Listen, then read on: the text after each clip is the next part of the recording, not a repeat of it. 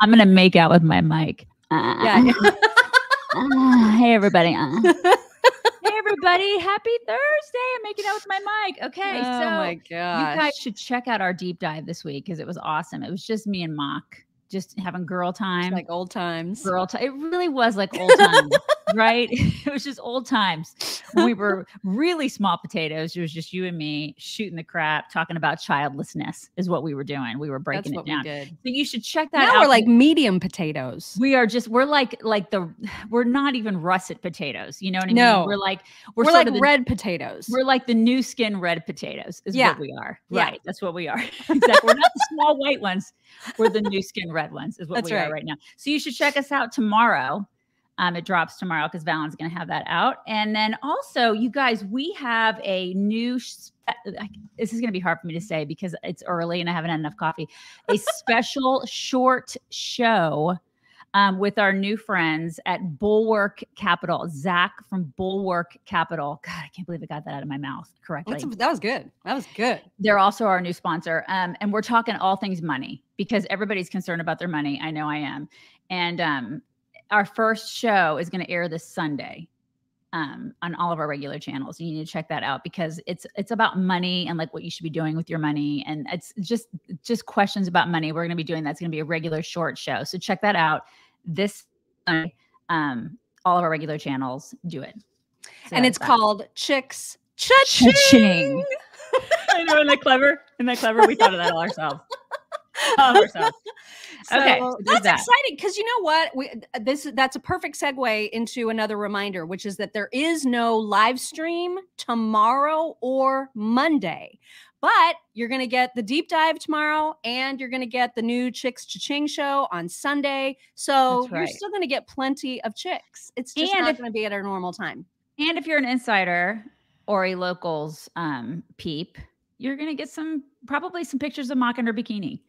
That's weekend. Absolutely fake news because I don't wear bikinis. It's probably not fake news. You know, you're probably going to get some pictures of her. And then you're also going to get me doing some cowgirl stuff probably. See? This weekend, you know, and next week. You never know. So just stay tuned for that.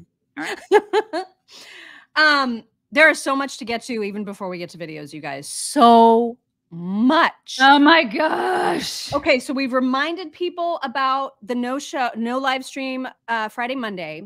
The Tuesday, Wednesday, Thursday shows of next week are going to be at 8:15 Eastern instead of 7:15, so just an hour later than normal. 8:15 Tuesday, Wednesday, Thursday. Sleep in, you guys, and then get boned like normal. But plan on joining us Tuesday, Wednesday, Thursday, 8:15. Lots of like sort of follow-up headlines, things that we've talked about earlier in the week that there are now updates about. Remember earlier in the week, we were like, has anybody heard what's going on with John Fetterman? And then there was the picture of him like pre-stroke and everybody was like, oh my God, it's a conspiracy. It's two different men. And there was like that whole thing. Speaking of conspiracies, remind me to tell you about the other crazy one that I saw yesterday. Crazy. But anyway, John Fetterman is planning a return to the Senate on April 17th. He is going to be undepressed on April 17th and better, I guess. And so he's coming depressed back. And then you're undepressed. Is that right? Okay. All right. Right. So he's coming back April 17th.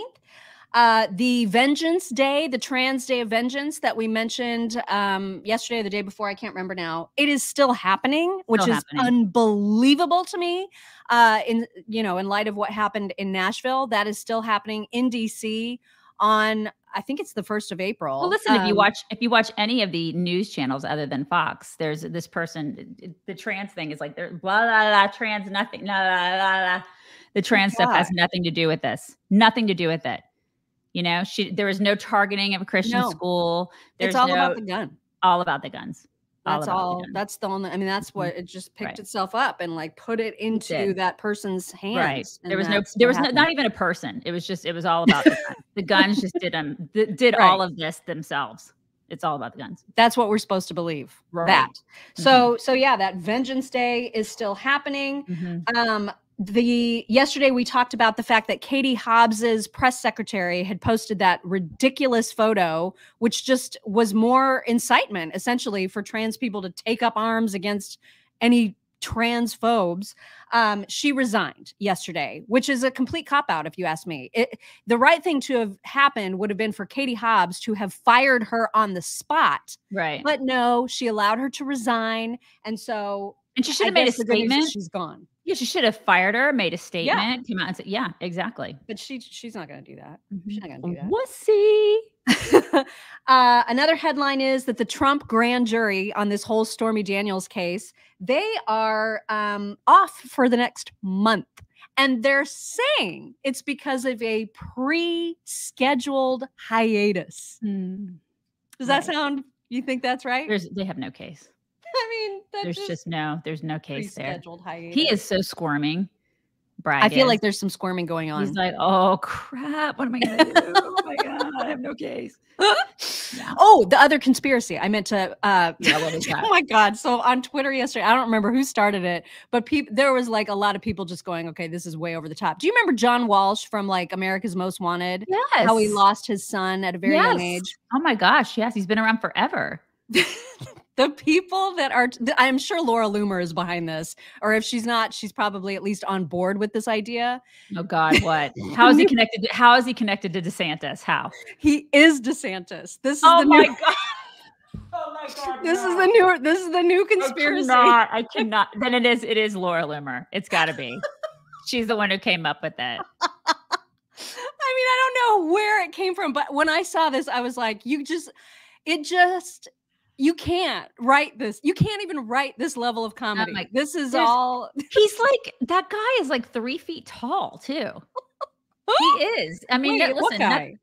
Walsh. No, they're saying John Walsh's son is DeSantis. John Walsh's son is DeSantis. He's the son who was like missing or whatever. He's blonde. He's like, so he's coming back. So they're saying he's like a John Kennedy that like disappeared and now he's back and he's like reappeared. The Walsh kid that disappeared has turned into Ron DeSantis. That's what they're saying. I'm sure John Walsh is like, can you just stop? Can you not? It's just too much. And so all the same crap that has, that everybody that tried to like make up all kinds of crap about Donald Trump, it's the same people doing the same thing. Only they've got a new target now. Okay, so they're saying Adam Walsh. Yes. Adam Walsh is Ron DeSantis is what they're saying. Adam Walsh. Because that was his name, Adam. Okay. Laura Loomer has an unhealthy amount of hatred. I don't know if she started it. Do not say that for sure. No, I'm not saying it. I'm not saying that at all. I'm saying just separate from this conspiracy theory. She has an unhealthy amount of hatred for Ron DeSantis. It is unhealthy. Yeah, it's unhealthy. She probably needs to look into getting some therapy for that. Because it's becoming unhealthy. I think it's reached the point of unhealthy. It is super weird. You guys, if you're not getting your dogs their green powder from Rough Greens, why are you not doing that? Why don't you want your dogs to live longer, as long as they can possibly live? This helps them do that.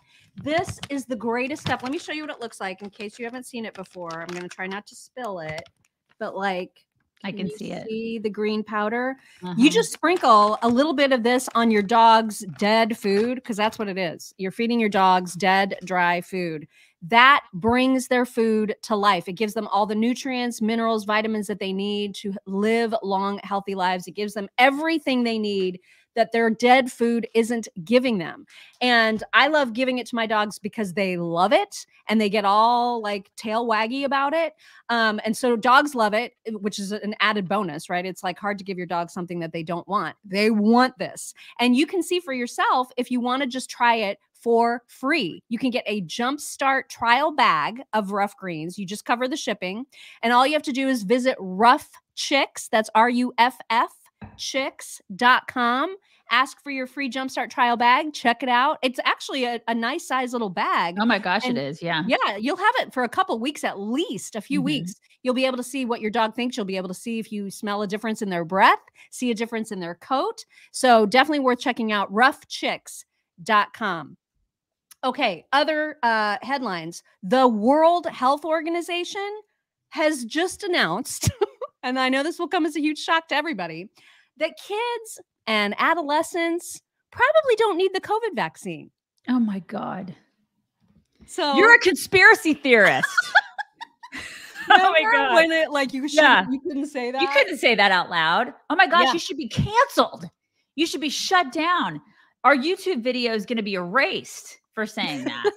God, these people are insufferable. Let's see if the CDC catches on. I don't know if Rochelle Walensky will be as inclined as the WHO to say, maybe it's time for us to admit this, what everybody has been screaming forever. I don't know if the CDC will say it or not.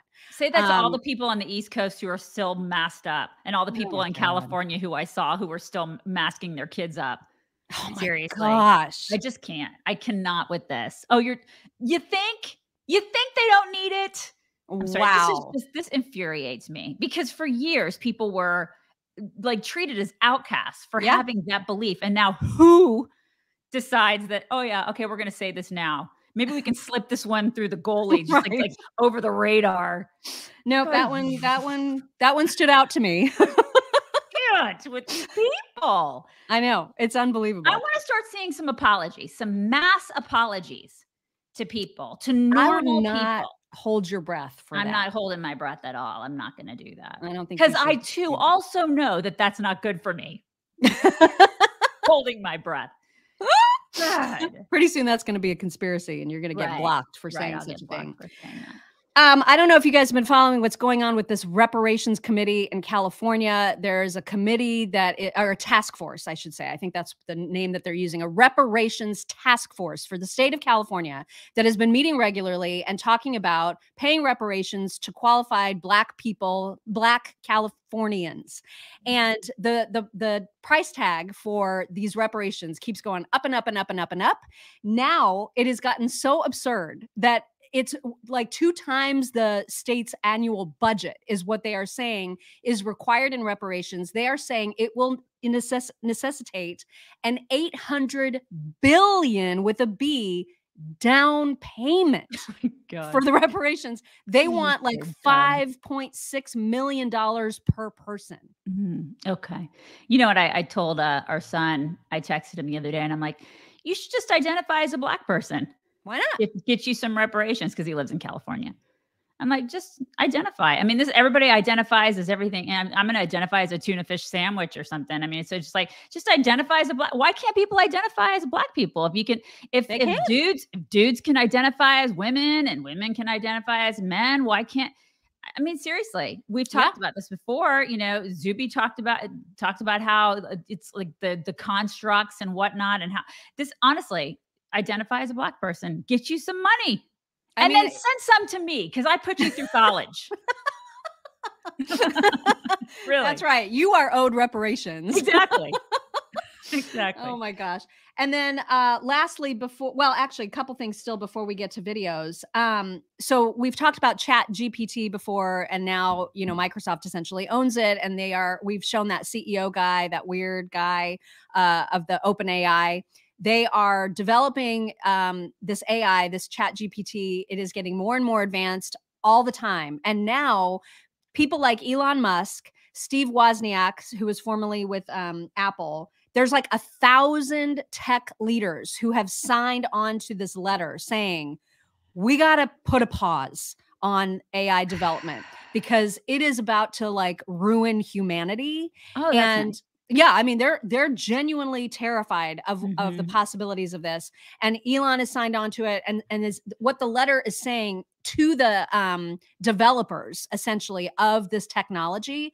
They are saying, please, let's have a 6-month pause on development so that the tech community can come together and figure out how to make it not like take over the world. You know what I mean? Because I feel like that's kind of an important thing. And they are suggesting that for any AI tech people who don't sign on to the letter, that the government get involved with regulating AI companies in some way. Now, all these tech leaders, including Steve and Elon, signed on. The people who didn't, Google, Microsoft, and the CEO of OpenAI.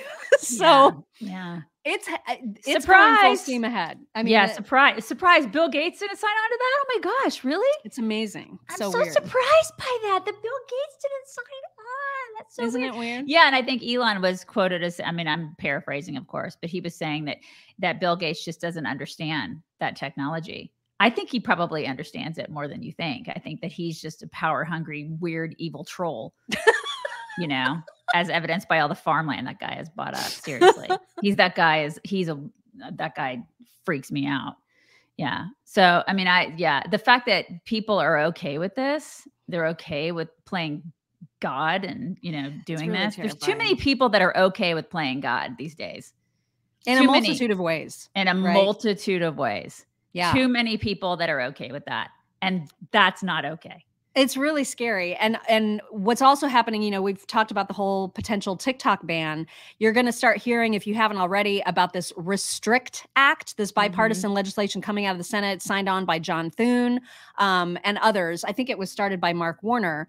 And it's ostensibly the ban TikTok bill. However, word on the street, and I haven't read it for myself, so I don't want to speculate too much, but there's a lot of initial concern about it because it goes way farther than just TikTok. It talks about having the government having access to your Wi-Fi, your Ring doorbell, it having the ability to shut down whatever it wants to, control whatever it wants to control on the internet. They're talking about having closed door meetings by unelected, appointed by the president people to decide these things. It sounds really, really bad.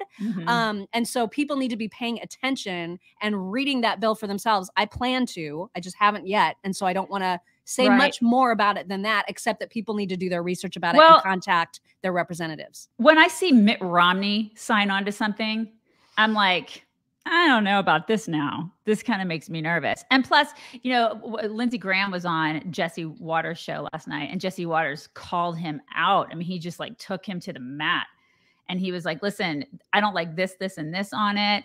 And it really bothered me because Lindsey Graham didn't know what was he didn't know it was in the legislation. And he was confused because he was saying that there's two different bills floating around. There's two different ones. But don't you think as a senator, you should know? I mean, it's one thing for you and me not to have read the legislation. Okay. But when you're being paid and you're the one who's sponsoring it, you should know what's in the damn legislation.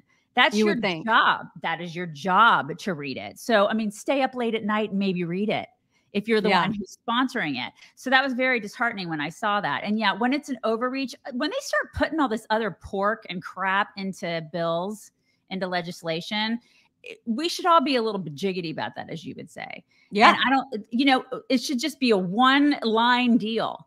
If you want to ban it in government, that's fine. Like I was okay when they started talking about banning it in government, banning it like in federal, whatever. If you want to protect us from China, I get it. I mean, I feel like that's a great thing.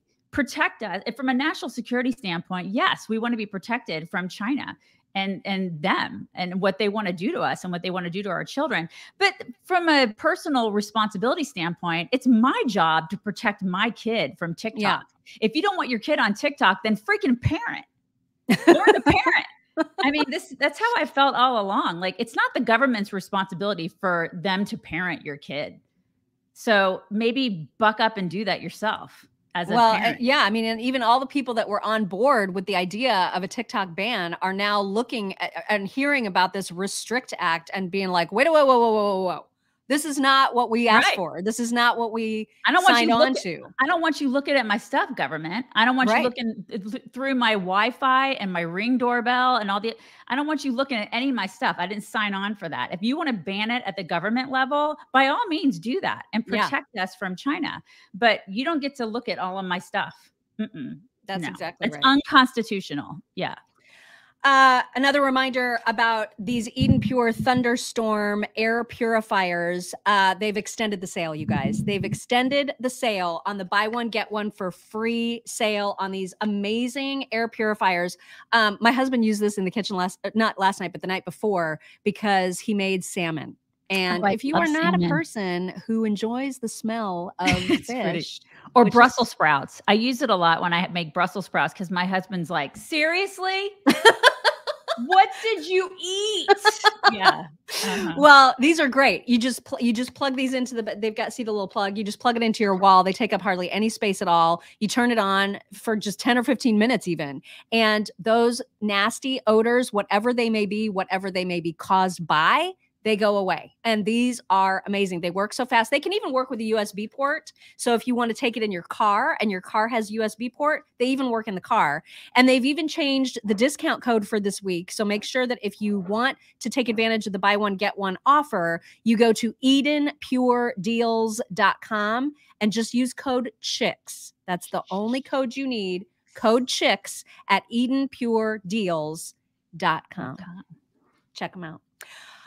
Okay. The last thing that I just wanted to mention right out of the gate, a moment of personal privilege, if I may, because I wanted to talk about the fact that we got a video taken down on TikTok and then restored. This was amazing to me because I won an appeal, you guys. I won an appeal on the TikTok.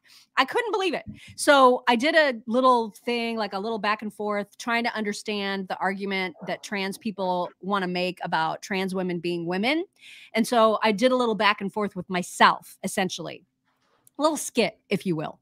Posted on TikTok. It took off pretty quickly. And then I got a notice that TikTok took it down for hateful behavior. And there was not a single word in that video that was remotely hateful. Not a single word. It was facts. It was just, and it was literally just me saying, here's the trans argument. Here's me trying to understand it and make sense of it. And so I couldn't believe it. It got taken down. So I did the appeal because, you know, you can just appeal it. And then normally they're like, nope, you suck really hard and we're not putting it back up. I won the appeal and it all happened so fast. Like I appealed and within, I don't know, 15 or 20 minutes. I bet you a lot of people don't appeal. Maybe.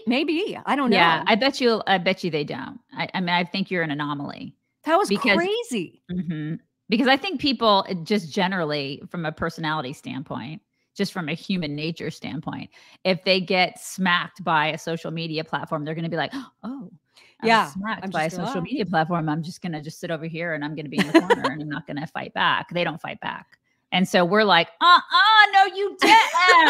Yeah. Cause honestly, if they ban TikTok or if they take down our account, it's whatever. Like we're going to move on with our lives. You know what I mean? So, but anyway, if you haven't seen, I would love for people to go and watch it. And you tell me what you think set off the hate behavior, conduct. It's also on our Instagram at Chicks on Right. So yeah, I was going to say, if you don't want to watch it on TikTok, which I don't have TikTok either, you can watch it on our Instagram. Instagram's even better. Maybe go to Instagram because then you can support our Instagram. You can support our Instagram account, which, you know, I would really appreciate because I run that. So it's Instagram. It's at Chicks on Right.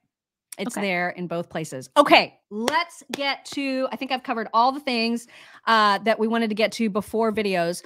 We're going to revisit the whole Nashville terror attack. That's what I'm going to call it because that's essentially what it was. And I've got several clips to share with you about that are important. The first is Tucker talking about it, talking about Biden essentially laughing it off and making a joke about it in the midst of that horrible, I mean, it's just been a horrible few days, right? And he makes a joke in the midst of that about it. I also have KJP was asked a very direct question in her presser yesterday about whether or not Joe Biden would confiscate guns from current gun owners. And you guys, she is not ruling it out. She is not denying that that is on the table. And I think everybody should be concerned about that. Jamal Bowman and Thomas Massey got into each other's faces a little bit in the hallways, I guess, of the Capitol about what happened in Nashville. And that Bowman guy is a lunatic. Like, he does not know how to use inside voice and to have a normal conversation with someone. He just tries to shout Thomas Massey down. It's ridiculous. And then lastly, the Senate pastor is now getting political. So the Senate, and you'll hear it, you'll hear what he says. He's apparently in the camp of Democrats. I didn't realize a pastor was supposed to pick sides in this debate. So those are the 4 clips that you're going to see. Let's get to them. Only concern. And then NBC News ran this headline, one of many like it. Tennessee's trans communities concerned because of the focus on the identity of the shooter. No update from NBC on how the Christian community in Nashville is doing, because who cares? They're just mortals. Their concerns aren't meaningful. Joe Biden certainly doesn't care. Watch him chuckle as he talks about Monday's massacre. You believe that Christians were targeted in a Nashville school shooting? You believe that Christians were targeted? I have no idea. Josh, all they were. What do you say to that? Well, I probably don't that. Probably don't. No, I have no idea. People who believe their God will always turn their rage and frustration outward. They will never blame themselves. How could they? They are God. So you should not be surprised to learn that in the wake of this shooting, when their agenda is revealed for all to see, there will be no contrition, no changing of ways. There will only be acceleration, and there will be more violence coming. And they're telling us that. Again, with the playing God thing. Again, with the thinking that, you know, I'm better than you. I'm in charge. We're God. Again, with that. It's like, and he's right. It won't end well. It's not okay. It's just not okay. And the joking, what is that? Oh my gosh. Just the laughing off. Like the laughing. Yeah. And with the laughing. And he's done that more than once over the past week. Yeah. And it's just so inappropriate. It's more than inappropriate. It's despicable. It's disgusting. It makes me sick. My 13-year-old saw him doing that. And she looked at me and she goes, "What is he doing, Mom?" Wow. When kids see that, she's a kid. And when she sees how disgusting that is, I mean, there are no words. Gosh. No words. Well, and the media has been so utterly disgusting about this. There was a headline from Reuters, and I couldn't believe it was real. I had to go and look for myself because I was like, there's no way that they would frame what happened in Nashville this way. See if you can spot what's missing from this headline. Here's how Reuters described it. Former Christian school student kills 3 children and 3 staff in a Nashville shooting. Oh my God. Can you even believe that? I can believe it. I can. With our media, I can. It was the Christians who were the target. Right. And they're trying to position that trans maniac as a former Christian school student. Wow. They want so badly to paint her as the victim. Right. And it makes my stomach just, oh my gosh. I just can't even with these people. How dare they make her the victim? How dare they try to make her a victim in this? Gosh. And then, you think of any other school shooting, any other shooting where this happened, and have they ever done this before? Have they ever tried to make the shooter the victim? Think about it. I know. I mean, I'm disgusted by what they're doing. And then the fact that they haven't come out, they haven't given us the manifesto. And every other case where there's been a manifesto, we've seen it. Why haven't we seen it? Well, I did see today that we are going to get it only after the FBI analyzes it. Oh, really? Then they'll release it to the public. It'll probably be redacted for some reason. Edited. It'll be edited, and like they're gonna like what? They're gonna black stuff out. What is that? I have no idea. What do you mean after they analyze it? Just freaking release it. What is there to analyze? It's just insanity. Well, they're very, very busy trying to figure out ways that they can disarm innocent people. And so that was the question that came up in the presser yesterday. And listen to KJP. The last presidential campaign, one of the Democratic contenders said that what he would do is come for AR-15s. Does the president support not just banning the sale and manufacture of semi-automatic weapons, but further than that, confiscation? Let me just be very clear. What we're talking about, AR-15s, these assault weapons ban, they are weapons of war, and they should not be on the streets across the country, in our communities. They should not be in schools. They should not be in grocery stores. They should not be in churches. That's what the president believes. Okay. All right. So how are they? What are they going to do? Are they going to try to confiscate those from people? Because that was the question, and she would not say no. Okay, well then what does that look like though, Mock? I mean, are they going to use our military to do that? Seriously, how are they going to do that? Because if you're going to use the military to do that, you've got a military, no offense against anybody in the military out there, because there are some wonderful, I know I live near a military base, and I am friends with lots of military folks who are amazing, wonderful, awesome people, and they're capable, and I love them. dearly. But our military, seriously, you're going to use, that's the only solution I can think of. It's not like you can have like cops go out and confiscate it. Or you get military is like the only solution to do that. Right. And our military right now, they're trained in like gender studies and like, Right. you know what I mean? And they're also very, very busy dealing with like other people's stuff, right? Right. And being not very well sourced or not, they don't have the resources that they need. I mean, there's a whole big bunch of problems with the military right now. And frankly, most of the military people that I know are very pro Second Amendment. Mm-hmm. And they're going to be like, seriously, I'm out. I'm not going to do this. I'm not going to go force, people to give me their guns. I mean, it's like, I just can't see this happening in a free United States of America, a once free United States of America. We're not Australia. We're just not. Yeah. And I think these people want us to be Australia. I'm seeing so much of that on social media over the past couple of days where they're like, why can't we be like Australia? Why can't we be like that? So Thomas Massey, you saw that screenshot of him and his family. Mm-hmm. It was from like some Christmas card. So they're Right. all holding their weapons. This is a family that is armed and Mm-hmm. that practices and knows Right. how to defend themselves. And there is absolutely 100% nothing wrong with that. Nope. But Jamal Bowman has a serious problem with it. And so he got right into Thomas Massey's face. And Thomas Massey, God bless him, trying very hard to just calmly have a normal discussion, and you'll see how that goes. They're all cowards. They won't do anything to save the lives of our children at all. Cowards. Pressure them. Force them to respond to the question, why the hell won't you do anything to save America's children? And let them explain that all the way up until election day on 2024. Let them explain it all the way up to election day on 2024. They're freaking cowards. They're gutless. They're not here. I'm talking about gun violence. I'm talking about gun violence. A school that allows teachers to carry. Carry guns? You think more guns lead to more death? More guns lead to more death. Look at the data. You're not looking at any data. You're carrying the one for the gun lobby. Look at the data. More guns lead to more deaths. That is so annoying with the yelling. States that have open carry laws have more deaths. States that have open carry laws have more deaths. Are you listening to what I'm saying? Everybody's listening. No one can help it. 9-year-old children. The solution is not arming teachers. Have you ever worked in a school? Have you ever worked in a school? Have you ever worked in a school?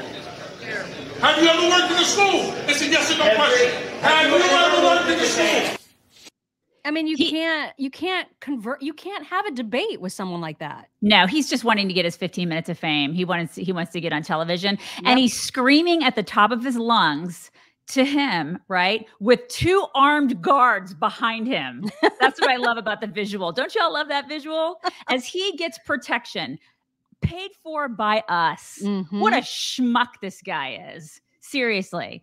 And I think you're right. I think he is desperate for like AOC level fame. Totally. This is what they all want. It's like he just wants a soundbite, and he got it. We're giving it to him on our show, and so many other shows, and so many other like news stations are going to be playing this today. And people are going to be like, wait, who's Jamal Bowman? Oh, now we know who Jamal Bowman is. And meanwhile, like, look at that visual. There are armed guards behind him. Who the hell who do you think pays for that? We pay for it. Take them away. Take them all away. I want the president of the United States to no longer have armed security. Mm-hmm. None of them should get it. All these people who are screaming to take our guns, nobody gets guns anymore. Nobody. The first person who should say, I don't want gun protection anymore should be the president of the United States. KJP, but see, the elites will always take care of themselves. No, they should not have them. They should be the first people. All these hypocritical blowhard jack-offs should be the first people to go, oh, I don't want any guns because guns are bad. Guns are bad. Okay, well then get them out of like the purview of where we can see them protecting you, because we're paying for those people to protect you. So my daughter should get the same level of protection in her school because I'm paying for that school. I'm paying for everybody in that school. So are you guys. So she should get the same level of protection as Jamal Bowman in her school. Why isn't that happening? I'm so sick of this shit. Seriously. I wish I could unknow his name. Yeah, you know Jamal what I mean? Bowman. Honestly. I don't want to know it ever again. Can we just all collectively unknow it? Well, we all know it, and he's now famous. But seriously, I want the same level of protection for my kid. Why can't we have that? Why is this so hard? This is not hard. It's never going to happen because the elites only take care of themselves. And we know this because we've seen it time and time again. And now we've even got pastors. The pastor for the Senate, the official Senate pastor, is all taking sides now. Check this out. Joining me now, David Jolly, former Republican congressman of Florida. Alyssa Slock. I want to show this moment, though, from yesterday on Capitol Hill. The Senate chaplain, is typically, this is a really rare statement to hear from him. This is what he said about what happened in Nashville. Lord, when babies die at a church school, oh my gosh, it is time for us to move beyond thoughts and prayers. Lord, deliver our senators from the paralysis of analysis that waits for the miraculous. The paralysis of analysis that waits for the miraculous. That's my kind of preacher, make you a little uncomfortable sitting there on a Sunday morning. That does not happen very often. Doesn't happen very often. And, it's interesting if you think about it. I don't know who names or can remove the Senate chaplain, but I suspect if there were a different majority leader, his job might be in danger right now. This is something that, you wish more clergy would do, which is take a chance, speak your truth. Try and get people to feel a little uncomfortable and to take action. I don't know if his thoughts and prayers are going to be any more effective than anyone else's here, because until someone takes action, we're not going to see much in the way of change. But it is very good to see this. And frankly, it's something that would have been unthinkable a while ago. And I think for the audience, it's important to keep in mind that, in the decade or so since the Sandy Hook massacre, you've got Every Town for Gun Safety, you've got Moms Demand Action, you've got March for Our Lives, you've got things like this chaplain speaking out. This is going to come from below. We've seen and we've exhaustively covered the fact that Congress seems to be stuck, paralysis. But there's a groundswell, and that's how social transformation happens. It happens gradually, and then it happens suddenly. And I am encouraged, despite all of the tragedies that we're living with every day, that a lot of people are getting together and making clear that they're going to take some chances, the way this chaplain did. That's Man of the Cloth saying, move beyond thoughts and prayers. Yeah. That's pretty big. That's really big, isn't it, Don Lemon? Yeah, I love it when they invoke God, the party that took God out of their platform in 2012. Yeah. They said, nope, we don't like God. But you know what? Let's bring him up when it's convenient for us. I'm sure God really likes that. Would they all be saying that stuff? Would they all be like, oh, it's so great to make people feel uncomfortable? What if that pastor had said he had prayed for the Senate to finally arm teachers or to harden schools? Well, what would they say then? It'd be Chuck Schumer demanding him to be fired. That's what would happen. It would be Chuck Schumer saying there needs to be a separation of church and state. I mean, they're such hypocrites. They're total hypocrites. They invoke the name of God when it's convenient for them. That's what they do. And then they're like, hey, kill all the babies. Woo! Gosh, it's so frustrating. God, these people, insufferable. Okay, moving on. Yesterday, we showed you some clips of Alejandro Mayorkas getting absolutely hammered in a hearing. Well, the hearing continued yesterday. And remember yesterday, we played this fantastic clip of Kennedy just saying, hey, so about assault weapons, what is that exactly? Remember? And it was just a glorious clip. He came back for more today, yesterday, which I'll show you, which is phenomenal. But first, there's another representative. I think her last name is Britt, Representative Britt, who tries once again to get Mayorkas to admit that what's happening on the border is A, a crisis, and B, that the border isn't secure. So let's see how successful she was in getting him to say those things. Do you believe that there is a crisis at the southwest border?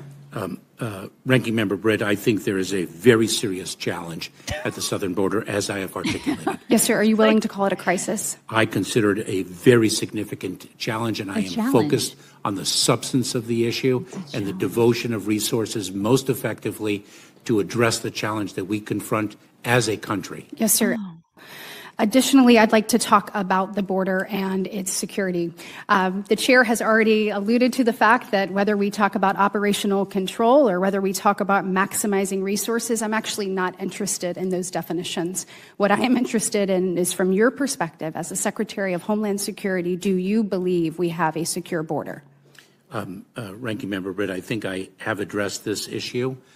As I mentioned, the words we use do not define the actions that we take. The challenge that we confront defines the actions that we take, and we are using every ounce of energy and resource we have to address the challenges not only at our southern border with respect to irregular migration, not only with respect to trafficking of fentanyl, but across the entire breadth of mission of the Department of Homeland Security. Respectfully, Mr. Secretary, it's not enough. We have a humanitarian crisis, a national security crisis.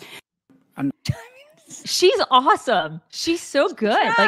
She she really did. She's lovely though, isn't she? She has like such a friendly disposition. It's like what you would do if you were in that position. You'd be like, "Hi." So I mean, it's a crisis, right? It's a crisis, right? Yeah, but then my fangs would come out. Oh my God, I would be jumping over that table like swinging, man. I cannot. How do these people not do that? Oh my gosh. Remarkable. Well, and then yesterday when Kennedy, remember we played the clip of Kennedy asking Mayorkas, so, hey, you agree with that there should be a ban on assault weapons, right? Like, you agree with Biden. And Mayorkas was like, oh yeah, I totally agree. And then he's like, so what is that? What is an assault weapon? You mind defining that for us? Because they all assault you, right? I mean, this is the thing I find so interesting about that phrase. I mean, I said that to my husband the other day. I'm like, that's the dumbest phrase ever, that they're like, ban assault weapons. I mean, because in the end, they all have the ability to, in essence, assault you. Every gun. Well, this is why they're so... You would think that after the day before yesterday, when that happened, right? And Mayorkas, knowing that he had to come back for more questioning to the same Senate committee, you would think that sometime between then and the next time he was appearing, he would find a definition. He might learn a definition. Right. May want to come up with one. Yeah, look That's it up. what Senator Kennedy thought. Yeah. So he gave him another chance, right? We could be friends. Us and Senator Kennedy can totally be BFFs. And I know that this one runs a little bit long, you guys, but it has to because it's Senator Kennedy. Behold. I know you to be an intelligent man and a thinking person, son. I know you've thought about overestimating. What is it about a military? What do you mean by a military style weapon? Senator, I really must say that you are probing a very, very important area, definitionally, in which I do not have the requisite expertise. I will say this. I'm a colossal dumbass. I will say this. When we see the tragedy in Nashville, and it is not the first such tragedy that we see, when I engage with my international counterparts and they ask me almost invariably first, what is going on with all the mass killings in the United States, and why are these assault weapons disseminated so broadly? I say that we need legislation to ban. Let me follow up on that. So you support an assault weapon ban, but you don't have a definition. Is that right? Senator, I think that you understand where I stand. No, I don't. No. I don't. You made a very bold statement, very firmly saying we should ban all assault weapons. And all I'm asking is, what in your mind is an assault weapon? I mean, you say it's military style. Does that mean it looks like a military weapon? Senator, I believe I've addressed your question. I mean, what if it's a single shot 22 that looks like a military weapon? Would you ban that because it's scary looking to you? Senator, I think I've addressed your question to the best of my abilities. No. But you haven't. I mean, I'm trying to understand. You're Secretary of the Department of Homeland Security. And as is your right, as an American, you believe we should ban assault weapons. But it bothers me you can't tell me what you would ban. Senator, I would be very pleased to speak with experts and oh my confer God. with you subsequent to today's hearing and share with you a proposed definition that could be inserted into the legislation that is so desperately needed. Insert it.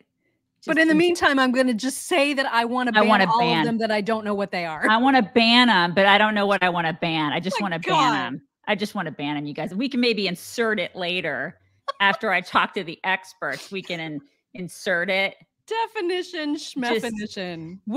I don't know. I just want to just ban it all. Just ban it. This is the thing. Yeah. What a schmuck this guy is. I know. It's amazing, colossal right? Amazing. schmuck. And it's so much money. We give these people so much money, and they're so unqualified to do the jobs they do. Sleep well, everybody. Wow. I know yesterday I introduced everybody, or actually I shouldn't say that. There's probably a lot of people who watched who knew exactly who Deb Haaland was. I just didn't know about her until yesterday. So I don't want to assume that everyone else was as ignorant as I was. This is the Secretary of Interior. By the way, I went to the Facebook page of the Secretary of the Interior yesterday, and it's all pictures of the outside. Like, it's all pictures. It's all pictures. It's all pictures. It's all. And I thought it was so funny because somebody asked that question and I was dying. Somebody on the Facebook page goes, wait, this is the Secretary of the Interior's page. Why are all the pictures of the outside? I was dying, you guys. I was dying. I was That's like, this is why best thing ever. This is why I love people. It's oh like, my God. This is why. Because somebody asked that question on the Facebook and nobody answered that person. And I was like, you know what? That guy deserves an answer. That guy deserves an answer to his question. Why are all the pictures of the outside of the Secretary of the Interior's page? That's so great. God, oh my gosh. Well, yeah. So if you were ignorant like I was until yesterday about knowing who Deb Haaland is, she is in fact a cabinet member, a diversity hire, another one of Joe Biden's for the cabinet. And so she's been getting grilled pretty hard in her own hearing. And so I have another clip of a whole other person questioning her, which is absolutely delicious and spotlights her complete incompetence. And I know you guys are going to love it. Next, I have a clip of Janet Yellen being asked why, while Matt Taibbi was in front of Congress testifying about the Twitter files, why did the IRS visit his home? And it's an interesting exchange between that congressperson and Janet Yellen. And then we get into some stuff about NATO. So Lloyd Austin was also in a hearing yesterday, and he got hammered pretty good. First, and I don't actually know who the person was that was questioning him about the unfairness that all of these other Western countries, the shame that should be on their heads for not spending nearly what the United States is on Ukraine. So there's that clip. And then lastly, to cap it off, Matt Gaetz, hence my name today, Matt Gaetz. Matt Gaetz had the most beautiful interrogation of Lloyd Austin about drag shows. Oh my God. I couldn't cut it, you guys. I couldn't. You have to see most of it. It's not all of it, but you're going to see most of it. You can't look away. You can't. You just can't look away. It's like a thing of horror and disgust. You're just like, what am I watching? It's just unbelievable. Yeah, it's our military, you guys. The upper echelons, okay? The people in the lower are, I love you, but the upper echelons, I don't love you. I don't. Yeah, there's a serious leadership problem. Serious problem. Those are the clips that you're about to see. We're going to start, of course, with Haaland because, wow. Do you think it is better for our country to get oil and gas from federal lands in this country with our environmental standards, or is it better to get it from places like Venezuela, Russia, Middle East, and other places with vastly inferior environmental standards? Where would you prefer that oil and gas come from? Senator, what I can say is that President Biden is dedicated and committed to making sure that we have an energy independent nation. Well, but the response to my question, where would you prefer to get that oil and gas? Our, as I mentioned many times, the oil production in this country is up on federal lands. We are doing, we're moving those permits through. We're doing our jobs, and I appreciate the question. Well, but you do acknowledge that you have restricted access as far as production on federal lands, and you have raised royalty rates. Do you at least acknowledge that? We are working to make sure that the work on our public lands is balanced, and we care deeply about the energy future of this country. Thank you, Mr. Chair. I can't. Oh my God. My 13-year-old could do a better job. She'd be able to answer questions better than this absolute moron. She has no idea. She has no idea what she's doing. No idea what she's doing. None. I mean, No that's just embarrassing. It's like a humiliating thing to behold that's a top leadership cabinet member being paid $235,000 a year. That's our cabinet. And people are asking, like, how do these idiots get their jobs? You know what? I honestly don't know. Because it's not like she slept with anybody. Look at her. You guys, I'm not even exaggerating. I don't know. Maybe she did. I don't know how that works. But look at her. Biden cares about diversity. And so who cares about qualifications? She is the right gender. She's a person of color, allegedly. Is she a person of color? I can't think tell. So. I think there may be. What I is don't know. happening? It's a social construct. I have no idea. No idea what's going on. But I am astounded. I'm astounded that this woman has this job. I mean, I honestly knew you'd love it. I knew you guys would love it because I was just blown away listening to that. But it gets even better because it doesn't matter. Merit doesn't matter anymore. You guys. No, of course it doesn't matter. It just doesn't. Wow. We also have Janet Yellen being asked about essentially the IRS raid. I mean, they didn't raid Taibbi's home, but they did pay him a visit or pay his house a visit while he was actually at Congress. And so I love the question to Janet Yellen, which is basically, what are the odds of that being a coincidence? You're a math person. So tell me the odds of that being a coincidence. It's glorious. And then that Muppet tries to answer. Here it is. Oh, I can't hear it. I know it's messed up. The audio got messed up. Oh no. Why did it work and then not work? I wanted to hear that. Oh my God, because that's got the Matt Gaetz thing in it too. And it's no. My God. We have to hear the Matt Gaetz thing. You have to pull it from Twitter or something. You have to.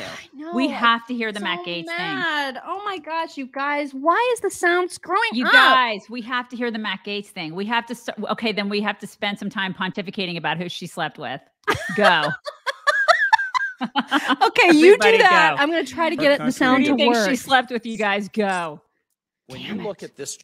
Okay, the good news is that the audio does seem to pick up after Janet Yellen. So I think she's the only one we're missing. All right, and essentially, I told you, she was asked, what are the you're a math person. What are the chances that was a coincidence? And she's a Muppet, and she was just like, well, I don't, and she doesn't answer. It's time to start the music. It's time to start the show. That's what she started doing. So I'm hopeful that we're going to get the good stuff still. This is a representative talking to Lloyd Austin now about NATO not paying their fair share. And it's extraordinary in just the math. Like when you see the actual chart, you're going to be infuriated, and you're right to be infuriated. Here we go. Short. And when the American people see the disparity in how much the United States is providing, and then how much large economies, 46 billion. Oh my versus God. Germany, 2.5 billion versus Italy, 700 million, less than $1 billion, France, which is 4 times the size in the terms of their economy of Poland. You can't argue with the bar chart. Less than that. Mr. Secretary, No. I know you've had a lot of meetings, a lot of engagement. We can dispense with that. What are we doing to actually have burden sharing with our European allies? This war is on their doorstep. Right. God. The Germans have already backed away from their 2% commitment. Yeah, that chart should piss you off. What are we doing to actually get them to step up to the plate? And would you call this burden sharing? Would you call Trump this did fair if you were an American taxpayer? Well, again, we're going to do everything that we can to make sure that Ukraine is successful. But what we will continue to do is continue to engage at all levels, my level, Secretary of State, President, and to encourage. But the engagement, Mr. Secretary, according to actual metrics, isn't effective. Right. And what I think, when I talk to my constituents, the American people, about continuing support for as long as it takes, as the president say, they ask me this question: what the hell are these large economies doing, the Germans in particular, to step up? The EU economies together are the same size as the American economy, right? I mean, they're roughly the same size. So do you think it's fair for them to question whether this, for the American people to question whether this is true burden sharing? Number one. And number two, how many countries now have lived up to their 2% commitment, despite years and years of engagement? How many out of the 30 NATO countries have lived up to their 2% GDP? I don't have the current. It's 7. Yeah. 7 out of 30. That's pathetic. So I think it's reasonable for the American taxpayer to be sick and tired of subsidizing European social spending. Yeah. Just keep collecting your check, Lloyd. Exactly. That's all he cares about. He just cares about his check and his pension. And this whole the wordsmithing, right? This whole, well, we're going to continue to engage with them. What the hell does that mean? Nothing. You go means and you nothing. say exactly what Trump did, which is you pony up or we're freaking not defending you. It doesn't matter, though. It doesn't matter, though, Mock. These guys will never be fired. No one's ever fired in the government. No one's ever fired in the military. No one's ever fired. Nothing happens. There's no accountability. These guys, especially in the upper echelon of military, nothing happens to them. They know that they can get on that stand and be like, well, I mean, we'll continue to engage. That's it. They can say that bull crap, and then they can just go back to their desk and collect a check. You know, that's it. Okay, buckle in, because this last clip from cabinet hearings yesterday of Matt Gaetz talking to Lloyd Austin still about drag shows is epic. Okay, it's a little on the long side, but again, I couldn't cut anything. You're just going to have to know, since there's no live stream tomorrow, today's show is going to go long. Okay, because we still got a lot more to get to. We're going long. We're going long today. So buckle in, and especially buckle in for this masterpiece from Matt Gaetz. How much taxpayer money should go to fund drag queen story hours on military bases? You know, drag queen story hours is not something that the department funds. Well, wait a second. That's actually not what the record seems to suggest. You were going to fund one at Ramstein Air Force Base. That one got canceled, but that's DOD insignia. That's a drag queen story hour for children. Then also at Malmstrom Air Force Base outside of Great Falls, Montana, you had a drag queen story hour for kids. At the Joint Base Langley Eustis, you put on a drag queen story hour on a Saturday for the first ever kid-friendly diversity, equity, inclusion summer festival. And at Nellis Air Force Base, you had the Drag You Nellis on June 17th. Who funded these things, Mr. Secretary? Listen, drag shows are not something that the Department of Defense supports or funds. So. But wait, why are they happening on military bases? I just showed you the evidence. Why are they happening? I will say again, this is not something that we support or fund. Well, so you think hosting a drag queen story hour on a military base isn't supporting the drag queen story hour? I stand by what I just said. But you may stand by it, but it's belied by the evidence over and over again. I mean, are you aware of the piece? Biden's military, Air Force Base in Montana holds drag show, drag queen story hour for kids in the Western Journal. Are you aware of that? Again, I will say what I've said before. You're saying what you're saying, but I guess it just doesn't comport with the facts. General Milley, this will be my last time to question you. You mentioned 2 years ago that you wanted to better understand. Oh, then he starts talking to a whole other person. To Milley. He started talking to General Milley. Wasn't that amazing? It was amazing. And Lloyd Austin, it's like he knows that he was wrong. And I don't understand. Like, is this guy, if he knows he's wrong, so again, I go back to the whole, so he's just collecting a check. This guy is a pathetic excuse for a man. Like, so he knows it's happening. It's kind of like I was speculating before we went live. I think it seems like he is annoyed by the whole drag show being on military bases thing. And yet he also has to toe Joe Biden's line. Okay. So well, he's then like riding this weird fence. Yeah. Well, have some integrity. How can you live with yourself? Seriously. I mean, you're not a man then. Well, if you're allowing that to happen on your watch, I mean, you're essentially in charge of that. You're the one who is able to control whether or not that happens. You're in the upper echelon. You're the one who's able to say whether or not that happens, and he's allowing it to happen. What a giant wuss that guy is. Well, you're not he fits right in. Pathetic excuse for a man. You're not even a man at that point. Like, you're a guy in the military who is at that upper level. Shame on you. Like, seriously, these men aren't men anymore. And he's the same guy that would say, and he continues to say that he's proud of the way that Afghanistan's withdrawal worked out. Yeah, I saw that yesterday too. I'm just like, really? Okay. You're proud of that? Yeah. I'm sure that the 13 families of those dead soldiers that you just haven't gotten justice for yet, I'm sure they love hearing that you're proud of it. I'm really sure. Wow. Yeah.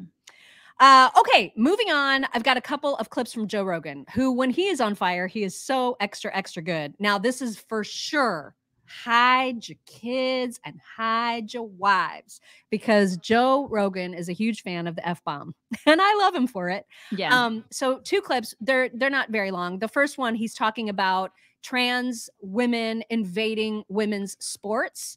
And then in the second, he's talking about how unbelievable it is that people in the mainstream media just aren't addressing the fact that Biden can barely put together a coherent sentence. Here those clips are. Let's hope they work. To those other girls that are competing against her is just a fucking crime. It's horrible. Imagine if you're a biological woman, you are working your ass off. You are fully dedicated to being the best of the best. You're dotting all your I's and crossing all your T's. You are watching your diet. You're watching your recovery. You are fucking trying. And this person who just decides they're a woman with testosterone flowing through their body for their entire life just dominates you. Yeah. It's fucking maddening. And it's fucking maddening that we have gotten into this ideological battle, this cultural end of the road ideological battle where we're allowing that, and where people will step up and virtue signal and defend this. That it like is as if it has anything to do with being compassionate and considerate and trans rights or LGBTQ plus AI, whatever the fuck it is, rights.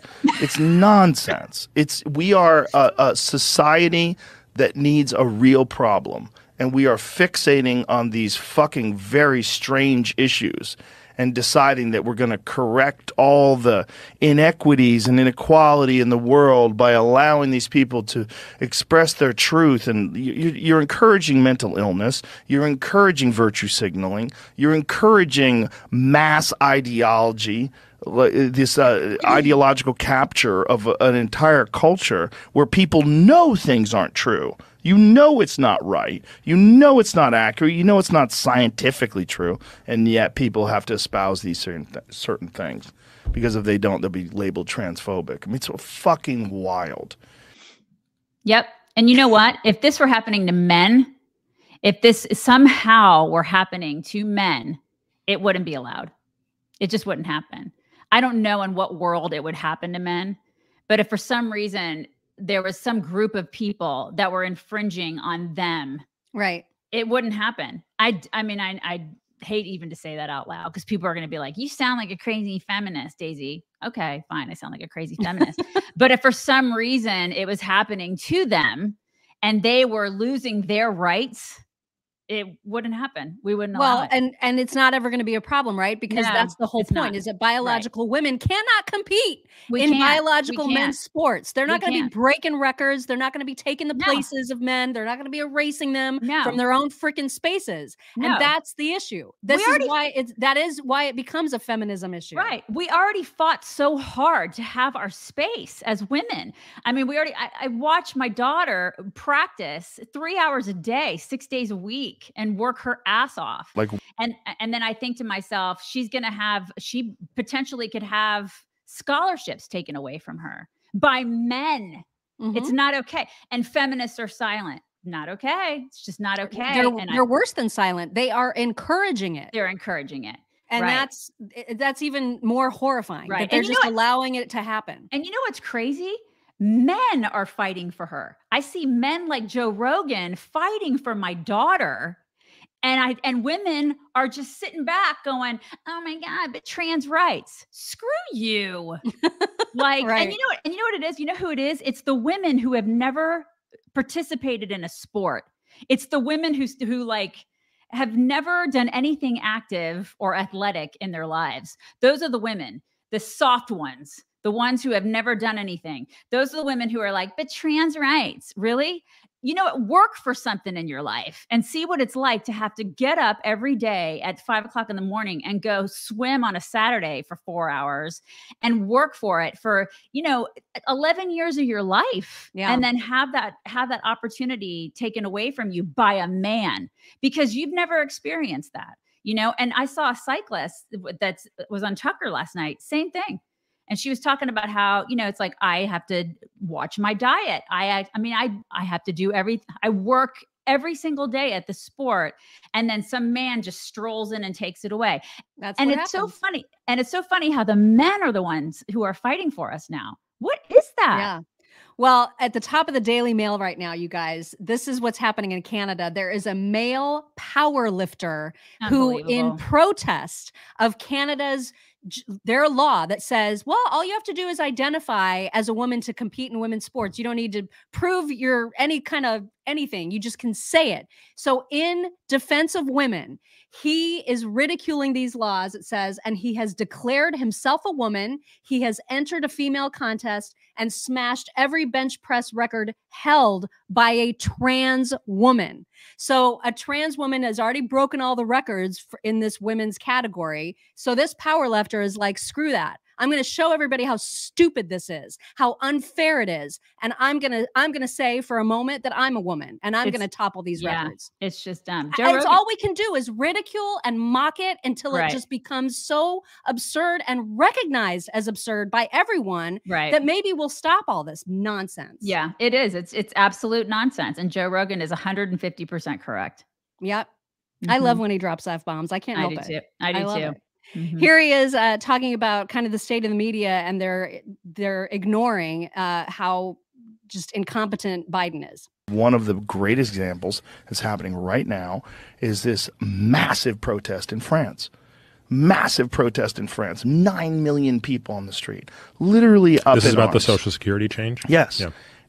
Macron in France takes his fucking $80,000 watch off under the table while he's talking to people about tightening up and about how, about how this has to be done. Like the guy's wearing a fucking. Find out what watch he was wearing because you don't watch it. You don't like this. But the fact that this dork thought it was a good move to take his fucking watch off under the table, and then there's the protests in Israel. Enormous protests in Israel. Millions of people on the streets. Yeah. And you're not hearing a fucking peep about it. Right. All it is like January 6th.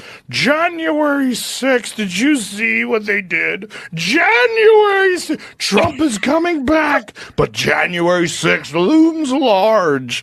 How about the fact that the guy who's the president right now can't form a fucking sentence? He makes up words and stumbles through things, and no one says a goddamn thing about it. You know what? And try taking our guns away. See what happens. Oh, man. Yeah. It's what is it? FAFO? FAFO. FAFO, y'all. FAFO. I mean, seriously, talk about you know, what people will do. I just, listen, I'm not saying that there's going to be like violence if that happens, but there will be, people will be mad. Oh yeah. There's going to be anger. There's going to be some anger. There's going to be some anger if you say to people, listen, we're going to take all your guns away in a United States of America, where in the Constitution it says you have the Second Amendment, and we are completely different than any other country on the planet. We are the most wonderful experiment of a country in the world, on the planet. I mean, it's FAFO. Well, and speaking of the tippy top of this administration, Kamala, who we've mentioned earlier in the week, is off happily dancing and singing and laughing her way through Africa. She's such an embarrassment. So I've got another clip to share with you of her using that really condescending tone, as if, I don't know how to describe it. It's not the kindergarten voice. Well, it kind of is. It's like the kindergarten voice fused with this voice where she wants to over pronunciate everything. And I don't exactly know why. And so the word salad that you're about to hear is also extraordinary. So it's like peak Kamala all in this one tiny clip. And then right after that, you'll see Joe Biden, what Joe Biden looked like yesterday as reporters were shouting questions at him, hoping to get answers about a whole lot of issues. And that weird sort of nursing home dementia smile that he has where he just stares at them. Yeah, it's just like with the weird, like that cat grin, and you're just like, it's really psycho. Yeah, you're just like, what is that? Stop it. Yeah. So something about these two clips back to back, just it's jarring when you recognize that is the tippy top of leadership in our country. The two people. Yeah, hang on to your hats. Here it comes. The creative work that is happening on this continent, as represented by the work that is happening here in Ghana, is extraordinary in terms of the international global impact. Now, this is not a new phenomenon, but it is something with all of the current excitement about the evolution of culture and music and artistry, that is very significant. What is happening here is changing the way people kind of enjoy themselves.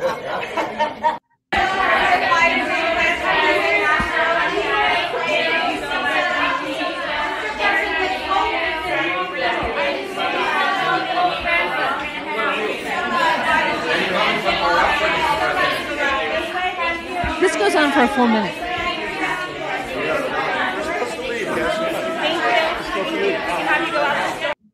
I can't show anymore. It hurts too much. He's so creepy. That voice of hers, what was that? She just is, God, it's like she's a completely different person than when she was senator. You know? Oh my God. Completely different. I mean, it's like she was playing a role as senator, like she was in drama class or something. Because remember, she was like this, she tried to make herself like this giant badass as senator. But I bought it. I totally bought it during the Kavanaugh trial. I was like, wow, she's effective. She's really mean. I didn't know if she was effective, because I don't think any Democrat is effective. I don't really think a lot of our politicians, period. I don't even know if many of the Republicans are effective. I just think that she was mean. You know, she was just, I remember thinking, mean. I was like, God, I don't want to cross her. She's like, she spits fire, man. Like, she's mean. But now she doesn't seem mean at all. She just seems inept. She's like a child. Right. It's like weird. It's like they said, hey, you're going to run for vice president. Let's give you a lobotomy. And maybe they did. Maybe. I don't know what happened. I'm not sure. It's a really strange transformation. What happened there? Bizarre. Absolutely bizarre. Speaking of bizarre, there was this moment where, let's see, Sunny Hostin on The View, she was talking about, maybe they were talking about reparations. I can't remember the context exactly, but she is basically making this unreal comparison between worrying about her Black sons and comparing what they go through with what the Uyghurs are going through in China. Oh my God. It is extraordinary. So she even says something like, well, you know, my 6'2" son who's in college, who's obviously a privileged person in college. She's trying to compare his plight as a Black American to the genocide of Uyghur Muslims in China. And it's so extraordinary that Sandra Smith and John somebody, I can't remember his name, John, whoever hosts with Sandra Smith. I don't know his name either, but yeah, it's her partner in crime. Their reaction to this, you guys, is like, what is even happening? And so I thought the reaction was worth playing the clip because it's just, you have to see it to believe it. Here we go. Social justice reform became the hot topic on The View when the host discussed a poll showing Americans' patriotism on the decline. Co-host Sunny Hostin blamed the treatment of minorities in the U.S. for that, comparing it to the genocide of Uyghur Muslims in China. Oh, my God. As a woman of color with a 6'2" Black kid in college and a 5'7", 5'8" Black kid in high school, I don't see that part of American exceptionalism. I'm sorry. No. I think this country has a lot of problems that could be solved. Yes, maybe they're putting Muslims in jail in Afghanistan, I think you mentioned, and China. They're putting a lot of more Black people in jail here. In Afghanistan was her first. She doesn't even know. Okay. I mean, speechless. You know, everybody's got a personal experience in this country, and you can't pretend to walk a mile in their shoes. But the genocide of Uyghur Muslims in China is an issue that has drawn world condemnation, and I don't think I'll go much further than that. I wanted to say you're a dumbass. I want that sweet man with the gray hair, that John Roberts. Thank you, John Roberts. I love him because he's just so stoic and like normal. And he's like one of the last newscasting kind of dudes out there. You know, he has like that newscastery voice and delivery. There's not a lot of them. It would have been nice if he said, she is a giant dumbass. I like what he did because he didn't have to say, his face said it all. And the very few words that he said was just like, I'm just not even going to go further than that. Stunned. How can you not know this is happening in China? But how do you, even if you did know that, how do you compare your son's existence in America to what the Uyghurs are going through? Her son's probably at an Ivy League school. I mean, it's just unreal. And then did you hear the end where, because I know you were mad, and so I think you were like just commenting. Did you hear the end where she actually said, well, I mean, I know you said the Uyghurs are in Afghanistan or China or whatever, but Black people are being imprisoned here too. Black people are being imprisoned here too. So are white people. What she said. So are white people. So are Asian people. So are Mexican people. So are everybody's being imprisoned here. Everybody. It's wow. And then what did the height of her kids have to do with literally anything? Everybody's saying that her kid goes to Harvard. Her kid goes to Harvard. Yeah. Cambridge is listen, I went to Harvard, you guys, in 93, I went to Harvard. And I'll tell you, Cambridge is just a really awful place. Cambridge is really awful. By the way, my apartment there in 1993 cost almost $1,000 a month and it didn't have a kitchen. So yeah, I'll tell you, it's just a terrible place to live. But seriously, what was the height thing about? I don't know why she was saying he's 6'5" and 5'7". I don't know why she had to point that I don't out. understand how that had anything to do with American exceptionalism or patriotism or Uyghurs or anything she was saying whatsoever. Zero to do with it. I don't know what that had to do with anything. Oh my God. All right. Last thing before we get to whack. And that is that Kate Spade, a brand that we have both been fans of for a very long time. I have a Kate Spade purse in the other room. I have a couple. And I've loved her. I've got clothes that are Kate Spade. I mean, I love that brand. And I have to stop buying Kate Spade because Kate Spade's brand has decided that the best person to show off their clothes, who doesn't even possess a normal female body, Dylan Mulvaney. They have hired Dylan Mulvaney to promote women's clothing to women so that Dylan Mulvaney can represent how women's clothes should fit women. Explain that crazy to me. Here is Dylan showing you all the stuff. Started with the first day of spring. I am at Kate Spade, New York to find the perfect spring outfit. Let's go! Kate Spade, New York is a staple in my wardrobe, and I think I absolutely need to have this as my spring bag. The mini bags are in. They're in. Let's go. You know I love pink, and I think the bag will go great with this. Let's try her on. You can always use another pair of heels, right? Here's the full fit check. I love a puffy sleeve, and I added some jewelry because more is always more. And honestly, I think I'm gonna wear this out of the store. So happy spring. I love ya. I can never shop there again. Yeah, I'm can't done. do it. I'm done with Kate Spade too. No more Kate Spade. So I'm so tired of this. I'm so tired of this crap. I'm just so tired of it. Like, enough already, enough. Yeah. That's a dude. Right. And what happened? Planet does he need to tell me about women's clothing? And honestly, what happened there was they took an opportunity away from a woman. So congratulations, Kate Spade. Also, Kate Spade is no longer with us. Right. And I don't know how she would actually feel, but I suspect that she'd be all about it. Yeah, I think she'd be all about Dylan with her Mulvaney. giant ugly glasses. She'd probably be all about it. Yeah. Right. She would be all about this. Mm-hmm. All right. It is time for some whack, and we have double whack today. Okay. So first I need to remind everybody about our American Business Spotlight. I know a lot of you, I've actually gotten text messages from people. People are like, they're all excited about this, our American Business Spotlight, which is like an advertising showcase for small businesses that want to have a 4-week ad opportunity with us that they may not have done so otherwise. Okay. So this is a way to just reach our target audience. And we offer a very unique opportunity to do that because we have a really close-knit group here of people.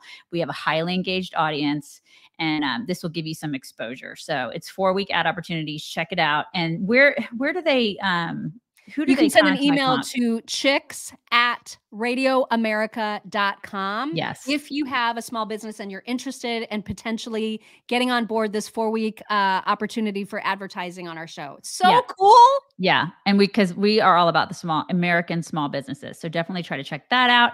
And then also check out our website at chicksontheright.com. I have 2 whacks today because it's what do you want first? Special long show. I think we should talk about the Beeson first. Okay, the let me Beeson. open that. This is a weird thing that's happening. It's called Beeson. Beeson. It's the latest challenge, you guys. People are taking TikTok challenge. Of course, it's a TikTok challenge because this is I'm doing 2 things about this generation that I think is really weird. This generation they're smearing Burt's Bees like lip balm on their eyeballs, and they say it gives them a high. You guys, what the hell? It's Beeson. It's Beeson. Wait, we have to show you what actually happens, though. This is what happens. Okay. Well, you know what? You get what you get. Of course you do. FAFO. Right. FAFO is right. Why do I even have to say this out loud? Don't put lip balm on your eyeballs, you idiots. God, is that wrong? Kids. Is that frowned upon? When it says on the packaging lip balm, it says lip. You don't shove it in your eyeballs. Oh my God. I have to say, yeah, somebody said they ran out of Tide Pods. That's right. They ran out of Tide Pods. Exactly. That's where these people are freaking morons. Okay, so that's happening. That's whack. Play stupid games, win stupid prizes. That's right, Emily. For real. Okay. And then the second thing is, and this has to do with this generation, Jennifer Aniston, she's always been in the news. She's gorgeous, still gorgeous. She's like our age, right? And she still looks amazing. I think she's a little older. She's older than us. She still looks amazing. She was interviewed and she was talking about how this generation finds Friends, the show Friends, offensive. This whole generation finds it offensive. I don't understand that. What is offensive about Friends? I find that to be whack because I don't get it. I don't get it. I don't think it's the whole show. I think it's specific episodes where they have comedy that relates to things that you're not allowed to say today. And also because they're all white. Right. And because there's a lack of diversity on the show. Okay. That show was on right after I got out of college. And so it was a pretty I mean, that was like a crucial show for me, like in my right out of college days. I watched it religiously. And it was sort of like that episode. Every episode. It was like a must-see TV lineup on Thursday nights. Wasn't it Thursday nights? Yep. And that was like when Seinfeld, all that stuff, like all that time. That's when TV was great. God, it was so good. It was really great. And now TV just sucks. Everything sucks on television, right? I mean, the only thing I watch every once in a while would be like Yellowstone. But I mean, everything sucks now. That I don't understand. The whole everything is offensive thing. Everything is offensive to this generation because they are perpetually offended by everything. And they just need to shut up. This whole generation they are just a bunch of wusses, and they're offended because they just love to be offended, and they're hooked on offensiveness. And I'm offended by them. Well, the problem too, and I was really hoping when I saw this article, I was like, okay, I get it. I get that she's saying, because I believe it. We see this all the time, that people are perpetually offended and they get offended about really dumb stuff. I was hoping at some point in the article that she would actually say, this is preposterous. There was nothing offensive about our show. But instead, it kind of sounded like she was like, yeah, well, times are changed now and we can't say those things anymore. And that's okay. Well, everybody in Hollywood should be fighting back against this. They all need to go Dave Chappelle on all of this nonsense. But and they don't. It's like Molly Ringwald in 16 Candles. Yeah. She did the same exact thing where she was like, oh my God, I'm so embarrassed by 16 Candles, and I'm embarrassed by Pretty in Pink because my daughter watches it and I'm just so embarrassed. It's like, really? That's what made you. That's the reason that you cash the check. Yeah, you cash it, then give all that money back, you hag, because that's the reason that you are anything now is because of John Hughes and his brilliance. Yeah, so you should be thanking him for all of those movies because they were awesome. I wish John Hughes would come back from the dead and make a gajillion more movies because they were all amazing. Don't y'all remember those? 80s Uncle movies, Buck. Man. Uncle Buck. Oh my God. So good. So great. So good. All right. It is time for some My Pillow talks. I don't have very many because today I am going to play you that Robbie Williams story. This is a true story that happened to him. And I just love it. But just also a reminder that you can still get your slippers and moccasins from mypillow.com/chicks, the ones with the squeezy fur kitten technology that feels so good around your feet. 85% off at mypillow.com/chicks. But I do have a couple things to get to before Robbie. For example, Chris Biggs is back with a whole new series of reasons he threw his back out. Oh my gosh. It's so great. This is so relatable to so many people I know, including my own husband. Check it out. Hello, this is a new list. These are reasons I've thrown my back out. Now, I know what you're thinking. I'm just another old man complaining about a sore back. But my back has been built out of dry breadsticks since I was around 30 years old. You can just kick rocks with that attitude. Let's jump right in. Number one, washing raspberries. This was the first time my back ever went out. I had the audacity to rinse some fruit in the sink. You don't want to do collapse that. The floor. You don't want to do that. Back spasms. I had to be taken to the hospital, which only proves one thing: that fruit is stupid. But the second reason is I look too fast. Don't do this that. Has happened a few times. It doesn't really matter which direction I look in. If it's too fast, if it's not at the speed of a senior sloth, my back will seize up and I will drop to the floor and have to pee into an empty iced tea jug for a few days. And the final reason, I kicked a 45-yard field goal. It doesn't really matter why this happened. It just matters that it did, and it was accomplished in great glory. I got home okay, but then once I got home, my back again went into spasms, and I collapsed on my bedroom floor and couldn't even get into my bed, which required, again, some paramedics to be called. However, they sent two 90-pound women who couldn't lift me off the ground, and the stretcher couldn't get up the narrow stairs of my townhouse at the time. So firemen were called, and they brought in a tarp and carried me out of my house like a beluga when I transferred from one tank to another. It was my greatest day. That's awesome. I love that so much. Just don't wash raspberries, you guys, because don't look fast. Don't. Never, ever, ever be look careful. fast. Be careful out there today, okay? One big fart. Harley Cat said, one big fart will throw her back out. Or one big sneeze. One big sneeze or fart. You guys be careful. Kim said one big sneeze. Everybody be careful out there. It is true though. I mean, my poor husband who has some of the slip disc issues it's the most random, weird, normal stuff that will set it off. You know what I mean? You just never know what's going to set it off. Life is an adventure. It's a big adventure, you guys. Okay, this is one of these, remember when I used to tell jokes on our radio show? Yes. This is one of this reminded me of that kind of joke. Yeah, hi. I was just walking through the woods and I found a suitcase in the bush, and inside it is a fox and 4 cubs. Oh, that's terrible. Are they moving? I don't know, to be honest, but that would explain the suitcase.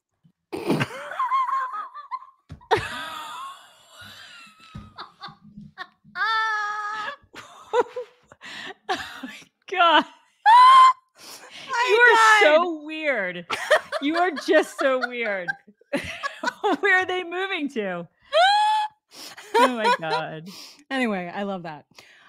Okay, so it's time for Robbie. All right. So now, for those of you who don't know or new to the show, Robbie Williams, who's a very, very popular pop artist everywhere but America. He tried to make me love him, you guys. Like literally the second day that I knew Mock, the second day, like we became best friends the first day that we met each other. And then on day 2, she was like, okay, now you got to love Robbie Williams. And I was like, listen, I don't think you understand. I'm more of a Led Zeppelin girl. I don't think you get it. And so she sent me all the CDs and crap. And then I was like, okay, we can be friends, but I'm not going to love this guy. All right. It's just, I don't think so. She tried, but I in fact I'm not hot for this guy. I don't love him. It's not going to happen. God. I don't like his music at all, but she's obsessed. So I'm obsessed. And I have been for 20 plus years. I mean, it's been a long time thing. And so I am crazy about him. There are 2 biographies about him, both of which I've read, one of which he told this story that he's about to tell on the Graham Norton show. It's interesting because he's on the couch with other guests. Justin Timberlake is there.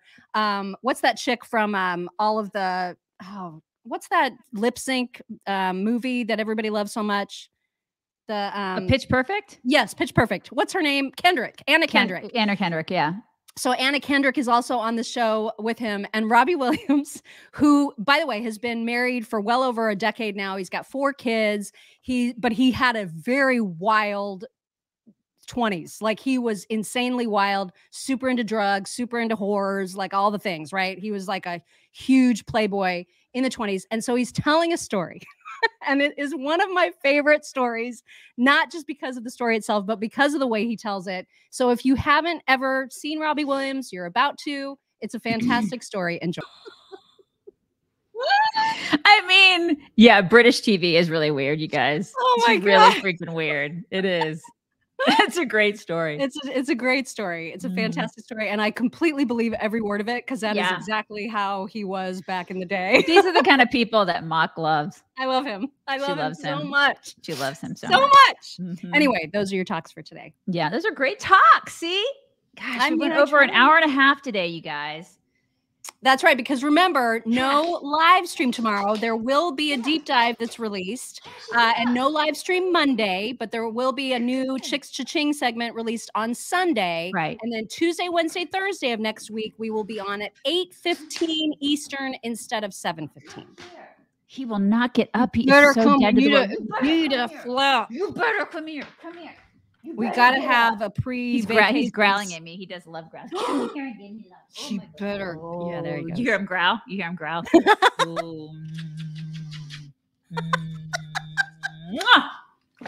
it was. Okay, I knew it. I knew he was going to do it.